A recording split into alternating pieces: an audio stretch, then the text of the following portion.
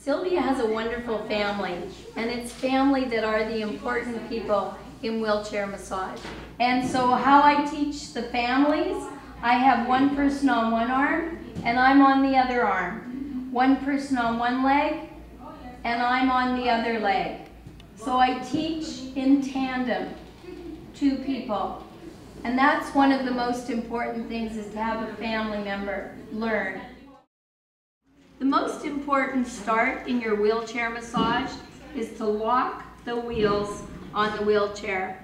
If I don't have these wheels locked, it means as I'm massaging, she's going to move around.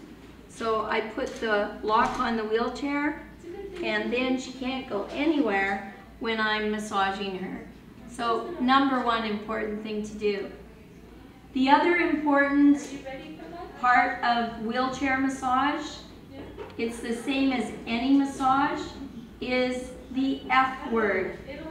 Feedback, feedback, feedback. So if I ask you a question, Sylvia, how's the pressure? You can tell me what kind of pressure to use on you. So how is the pressure with this massage on your hand? Pretty firm. Should I be lighter? Should I be a little lighter? No, if it helps, more pressure. Okay, should I be firmer? No. Okay, good.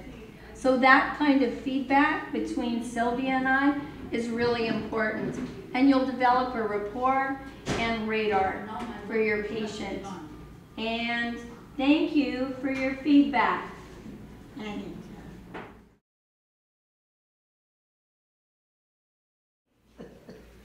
So I'm going to start with Sylvia's shoulders and work around here with a bilateral thumb kneading. I'm going to go out all the way to here, especially for those people that are wheeling. Is that too firm? Should I be lighter? Is that better? That's better. Okay, great. So that kind of feedback, even if they're hard of hearing, don't be afraid just to yell in their ear. And then we're going to go right up here in the neck.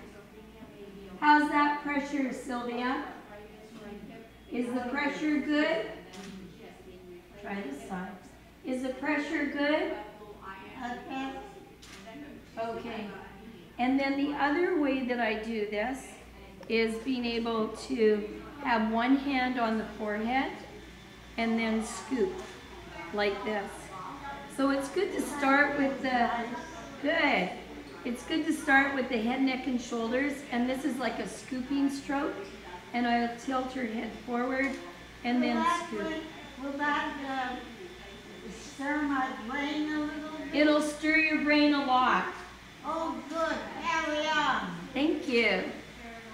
So we're working all up in here, and then we can take our fingertips and work all around where this large trapezius muscle attaches to the base of the skull. All in little fingertip kneadings with an upward stroke, all the way from one side around to my side. So all the way around here. You could also switch sides. So be creative with your movement for yourself when you're doing the massage, and be able to keep getting feedback from the person on the receiving end. How does that feel, Sylvia? Does it feel good? Okay. So what I'd like to do is show you how to do the arm massage. So Sylvia, let's show the arm massage. It's very good when people are coming into a new situation to do head, neck, and shoulders first and be behind the person. And then you get relaxed, and if you're a little shy, that's a good way to start. But once you've got all that done, then come around the side and you can have this one-to-one visiting, which is very important. So I'm going to massage your arm, and I'm going to teach you about the principles. So we always start at the top. And do you know why we'd start here, Sylvia, and not at your hand? Any ideas? I'm going to start here to open up the circulation. It's like uncorking the bottle. So we're going to open up here with a reinforced palmar kneading. We're going all around the shoulder. And this muscle is called the deltoid. And we're going to go around the deltoid like that. And then we can do a single-handed palmar kneading. And then we're going to move into an alternate thumb kneading. And it shows up really well against Sylvia's dark shirt. And we're going down her biceps, all the way down to the elbow, and back up again. Okay, now we want to get the back muscles, the triceps. So I'm going to hold her arm like this, and I'm going to work all in the back, like that, all the way down to the elbow. And this bump here is called the olecranon process. And we're going to work all around that with the palm of our hand, right here. Okay, and then we're going to let our arm rest on the armrest. And we're going to do a single-handed kneading like this. And then what I'm going to do is take both thumbs and go like this. So you can work right through their sleeve, or you can always slip their sleeve up and work like that. And then we're going to turn our arm over, and we're going to let the elbow bend, and then just let it rest down on the arm of the chair. Let your arm drop. Good. Perfect. And we're going to go all the way back and forth on the forearm. And again, we can just move these out of the way and work right in here. And again, just let your arm rest down. Perfect. And we're going to do this corkscrewing right out each finger from the midline to the outside, taking each one individually. The middle one, it doesn't matter which way you go. You can go that way, or you can go that way.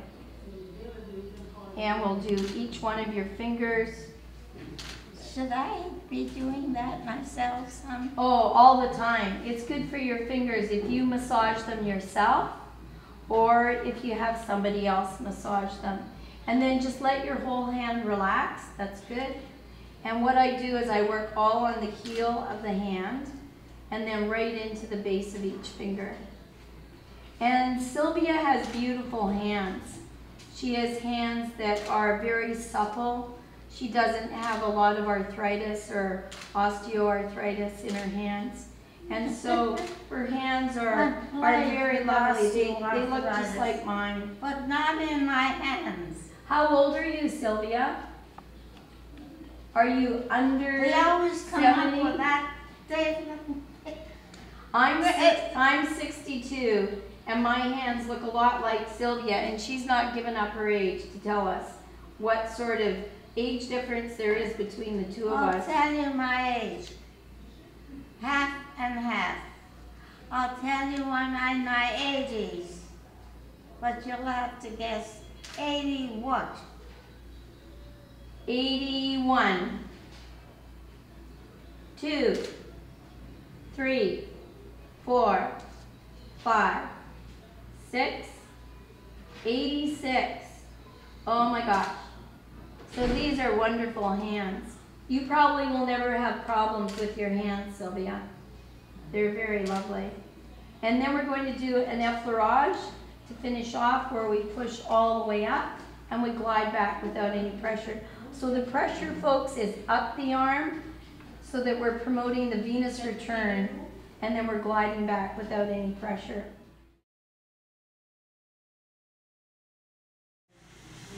I'm going to be massaging Sylvia's back. I'm going to give your back a massage, Sylvia. Do what you like. Thank you. So in a wheelchair, you want to straddle the wheel. Make sure that you put your foot inside and have your hand across so that you're stabilizing your person in the chair by doing this. That way, as I push, they won't flip forward. I'm going to take my hand down behind Sylvia. I'm going to get her trying not to help me. Don't help me. Just lean back against my hand. Thank you. So they crush your arm on pretty big. That's good. That's good. And then what I'm doing is I'm massaging all the way down into Sylvia's lower back. Ooh, ooh, you've touched a very tender spot. And I've got the right spots. Does that feel good? Oh yeah, that's all right. But when you touch me here, Yeah, the kidney, is it? yeah. We'll see if we can do that even better the next time. So the idea is to lever up. So you're going to press back with this part of your hand against the chair, and then you're going to lever up so that we're massaging with our fingertips. So again, I'm sliding down. I'm going to go all the way to the very bottom to right on Sylvia's hip. And then I'm going to massage. So I'm massaging right down at the bottom, and I'm coming up until I get up to this spot at the top, at the base of her skull. Okay, so it's this kind of movement. So you can do it this way, and you can put this hand across, or this hand could be here, and I could go down this way.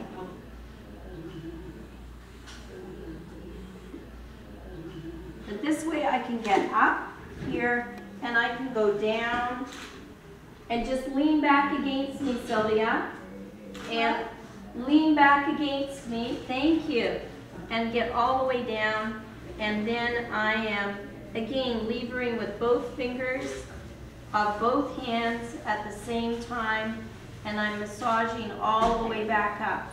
And I'm pressing down also on the chair itself. And you can see how she bounces forward, and it's this kind of movement. I can also do it without, and just get all the way down and wiggle down and all the way down. And so I'm massaging down in her hips, down all around this part of her lower back. And I'm doing this kind of thing so that I'm working all around there with a hand on either side. Here we go. And you can lean back against me. There we go.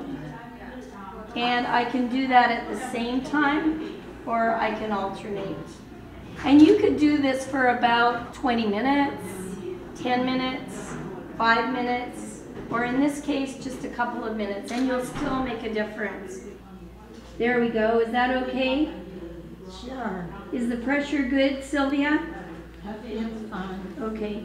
I'm going to come slowly out, working up your back at your waist, then all through your ribs, then all the way up here to your shoulder blades. And then I'll turn my hands around and keep them going. And this stride position with one foot under the chair and one foot standing back is a very strong position. Okay. I hope you realize you're being very personal. Is it the right kind of personal? And then I'm going to pull with a long stroke. And just lean back against me, Sylvia. That's right. Thank you. That's good. Great. Imagine putting my head up and find myself in a camera.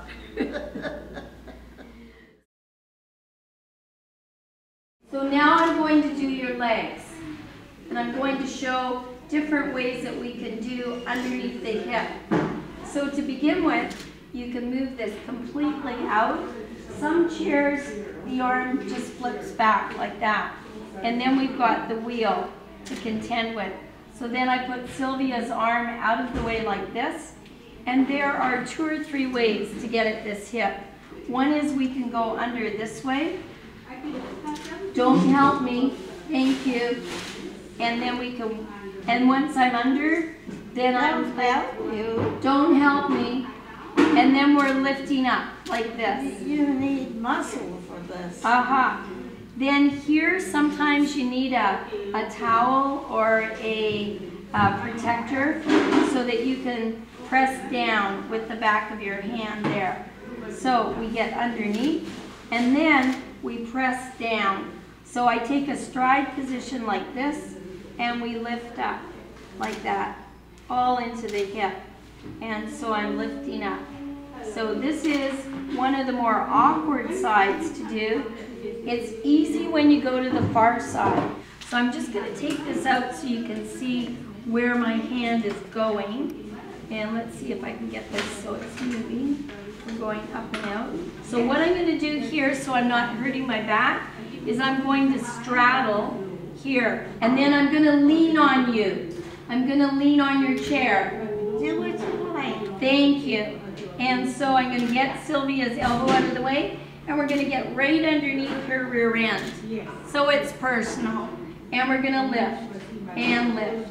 And we're going to lift her up. So you can see her wiggling. And you can see how I've pressed down with the back of my hands. So I'm not having a lot of effort at all in my forearms. But I'm massaging with my fingertips, and I'm pressing down and lifting up. Pressing down and lifting up. Pressing down and lifting up. How's the pressure, Sylvia? How's my pressure? How is the pressure? Easy. Okay. And you can work away here. And it's this ischial tuberosity. That's that bony bump right there that you want to rub. Are we rubbing you the right way?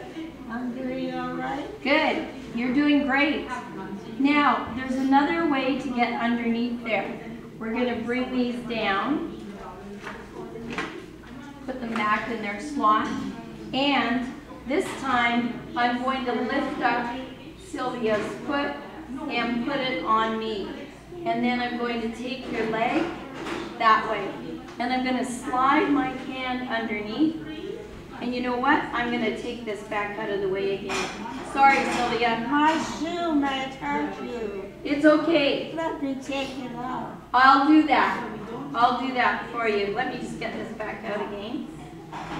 There we go.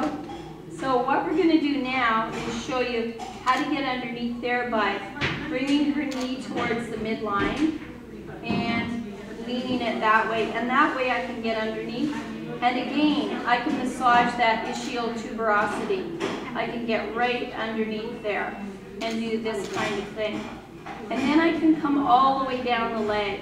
So again, we're going to uncork the bottle by working the hip first, doing some big strokes, then some specific strokes, and then I'm going to work with my fist underneath like this, all along the hamstrings, and we're going to work down that iliotibial band like that. So that gets all of this leg done here. So the fingertip leading up and down here with some long thumb stretching strokes, and again, opening up the hip. Does that feel good? And when we do the ringing like this, again, I'm going to put my foot here and ring. And you can drop your leg down, and we're going to ring, and we're going to really wrap underneath the hamstrings. And we're going to push and pull, and push and pull. And if you're going to work in the knee, I'd like you to squat down or pull up a chair. But you can work all around the knee in these big, huge alternate thumb kneadings. Nice and slow all the way around the kneecap itself. I hope this helps because I've been having pain in my feet. This is really important to massage the legs and your knees. And then we're going to work in the back, again with an uplifting stroke, all in the back here. And then what we're going to do on the lower leg is we're going to lift it up. But you have to put your foot down. Yep. And then I wedge a foot down with my knee. So I'm actually keeping her foot in place, and then I'm lifting and lifting. So what I'm going to do here is lift, lift, lift, like that. And then I'm going to do a groove and lift right from the Achilles in the very bottom and right up. How's the pressure? Good? And then I'm going to ring back and forth. It's a little bit painful. Is that better? Okay. Your knee was pressing Oh, too much on your foot. my corn. Oh, gosh. Sorry. And then we're going to do the alternate thumb kneading all along the tibialis anterior here, up and down. And you can do both sides.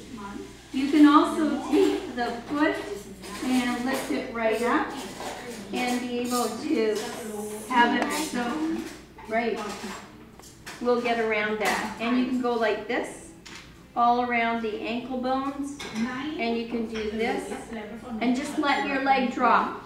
That's good, thank you. And then you can use the heel of your hand all around the heel of their foot. And you can also leave their shoes on. Sylvia has support stockings, but for a lot of people, if you take off their shoes, their feet puff up. So you can also massage right through the shoes themselves. So because she's got corns here, I'm very careful around the toes, but don't. Suddenly, it's come up. I'd like to get one of those things you put on it. That would It's help. got a little hole. Yeah, the corn pads. And you can do this thumb kneading underneath the sole of the foot and on top of the sole of the foot. And just drop your leg down for me. Good, thank you. You can also do the rotations for the ankle before and after your massage. And then you can do all the upward stroking. Remember, the pressure is up towards the heart and then glide back without pressure. And let me show you how we can also do the massage right through the shoe so that we can give a squeeze like this and work right through the shoes. So that sometimes that's still... The right shoes? What's that? They're not the right shoes? They're the perfect shoes. Yep, they're just fine. And you can give a squeeze.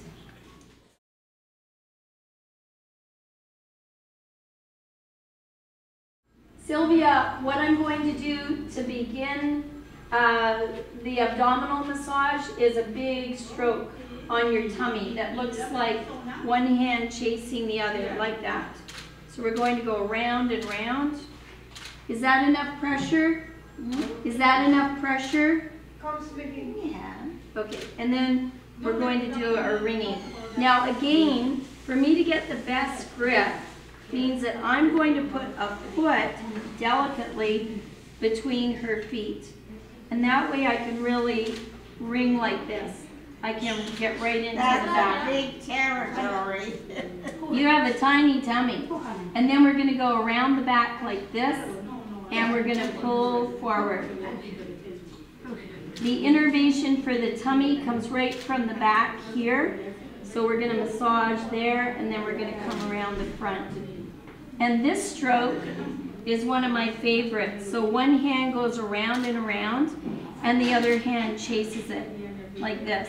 It's an overhanded palmar kneading. And then we're going to do a fingertip kneading. Now, we've got a digestive system that goes in a square. The small intestine's right here, all bunched up in the middle. Then it hooks up right here to the large intestine. It goes up the ascending colon, across the transverse, and down the descending. And usually this is where we have trouble, where things get backed up. So we can start there. Is that enough pressure? That's enough pressure. Okay, is it too much? Okay, thank you. And then around the corners, I linger in the corners there. And then around here. Okay, and then I finish off with a very light reflex stroking. Very light with the fingertips. So that's the sort of tummy rub that you could include in your wheelchair massage, and that will really help the digestive system. So by working the tummy directly and by working the hips, then it makes everything go even smoother. Because remember, when you're sitting in a wheelchair, your hips aren't moving, your digestive system is challenged and compromised. So So this will help your digestive system move smoothly and actively, so that any rubbing to the tummy is a good thing, or you can put a hot water bottle on, something like that, and let it all relax.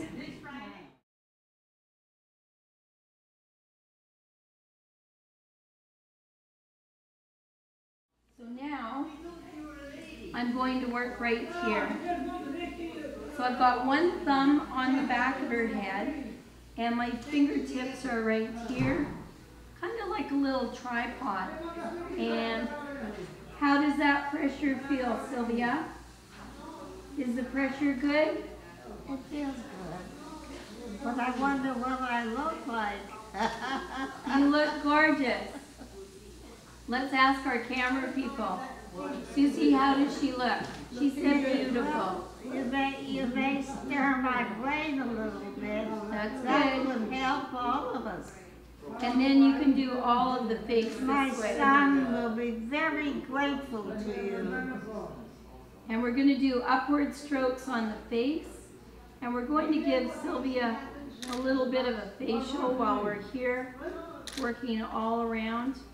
And for people that are getting increasingly weak, Will that include the contours of my face? It's a facial uplift. It's an uplifting moment all around here and then up here.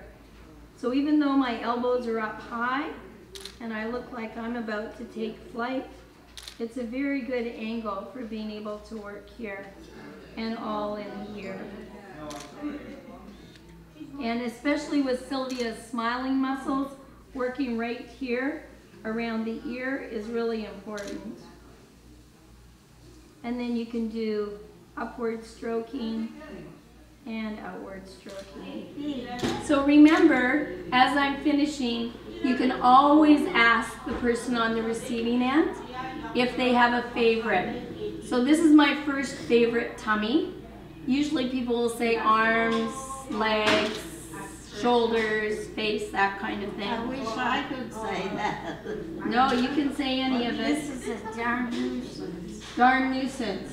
Yeah. And does this make it feel better? Huh? Does this feel better? Oh, it feels fine. But will it reduce me? No. So would you like one more favorite before we finish? Where would you like me to finish? Okay, we'll go back to the tummy again. Okay, so it looks like we've got a kitten on our hands here. Sylvia has twice asked for the favorite tummy rub. So thank you very, very much for helping me. Thank you very much. And thank you for helping me teach. What? Thank you for helping me teach. Did I? Yes, you did. Well, thank goodness. I'm worth something. Oh, definitely. And I'm going to finish with one of my favorites. So I'm going to work on your hands here, because you have the most beautiful hands. They're so lovely. And just let them relax, and you can just sit back and enjoy. So it's always good to give people about 5 or 10 minutes of wonderful relaxation at the end, and encourage them to take some good deep breaths. So just breathe nice and deep. Deep, deep breaths, and just let yourself relax. That's good. That's good. And you can just... My hands were great for my work. I was a dancer. And oh, they're very elegant. Thank you. Thank you, thank you, thank you. you're welcome. To have someone like you appreciate me is a great gift. That's lovely. Thank you, Sylvia. Come back, Thank you, I will. please. Thank you. So we're going to get underneath here by straddling this and not getting Sylvia to help. So just relax the hip, that's good. And then we leave her up like this. And she wiggles back and forth. So I'm going like this underneath and like this underneath. And is that comfortable, Sylvia? Is that comfortable? Is that hurtful? Is it comfortable? Okay. Does it hurt? No, but you're very personal, aren't you? Yes, very personal. So that's the kind of feedback you need. So we're going to use the F word. Feedback, feedback, feedback. So you're going to tell me if it's good, and I'm going to ask you questions as we go along. You'll ask me how I feel? Yes. And I'll say yes or no or bad or awful. Yes. Okay. It's a deal. Here we go.